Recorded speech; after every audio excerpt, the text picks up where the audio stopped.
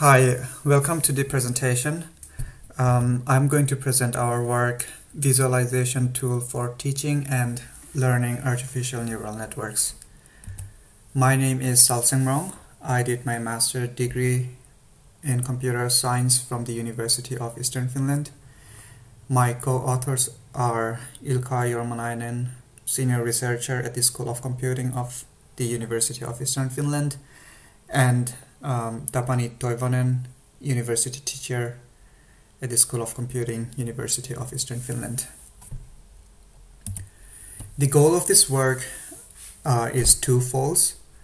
The first one is the development of an educational robot and a visualization tool, and the second one is the analysis of the usability and the effectiveness of the tool.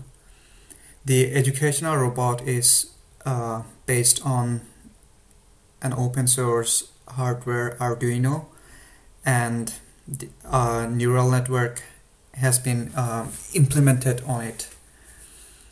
The robot is designed to be trained using the artificial neural network and is trained to avoid the obstacles. On the other hand, the visualization tool is developed to visualize the training process of the robot. During the research, unfortunately, there was COVID-19 lockdown, so we couldn't present the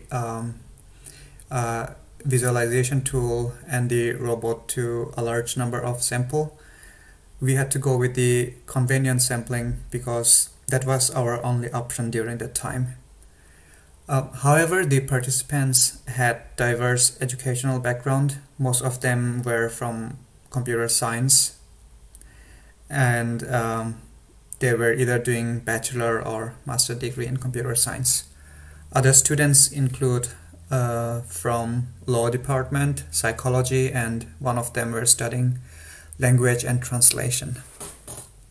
A questionnaire was given prior and post demonstration, so the analysis was made based on their answers before and after the demonstration of the tool.